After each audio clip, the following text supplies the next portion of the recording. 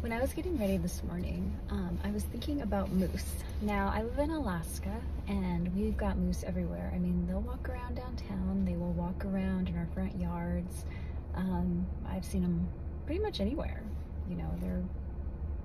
They were here first.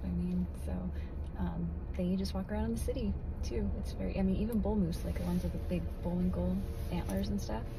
But I was wondering, they have this big hump on their back, and I was like, I wonder if there's water in that, like a camel. So I had to look it up, and I looked it up, and it turns out there's actually no water in that hump. That's their shoulder blades. They've got longer front legs than back legs because they jump over things, which they can jump over like a 6-foot fence, maybe even taller. I mean, they got some hops.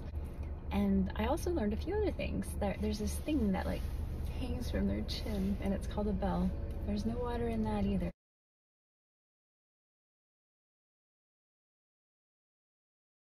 Don't know why it's called a bell, but that's what it's called.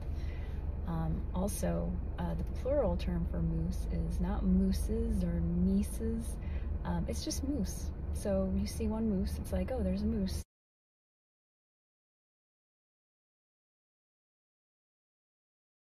You see a bunch of moose, there's a moose.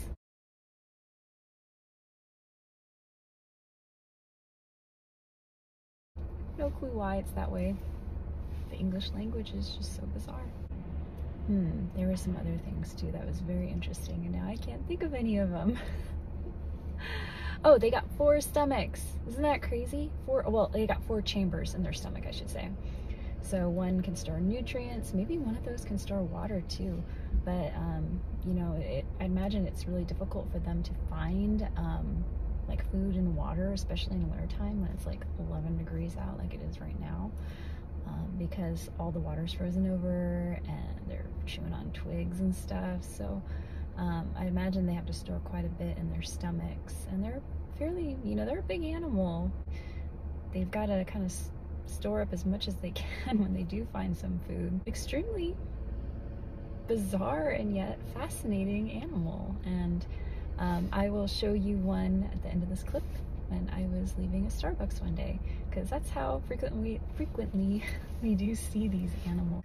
I actually almost hit one a few weeks ago, but I was able to avoid hitting one. It kind of popped out of nowhere when I was driving somewhere. Thankfully the moose was fine, I was fine, the car was fine, but they do pop out of nowhere sometimes. I'll show that clip at the end of this too. So anyway, those are some fun facts about moose on this Monday morning. I hope you guys have a wonderful day, and I'll catch you next time. Bye. Ciao.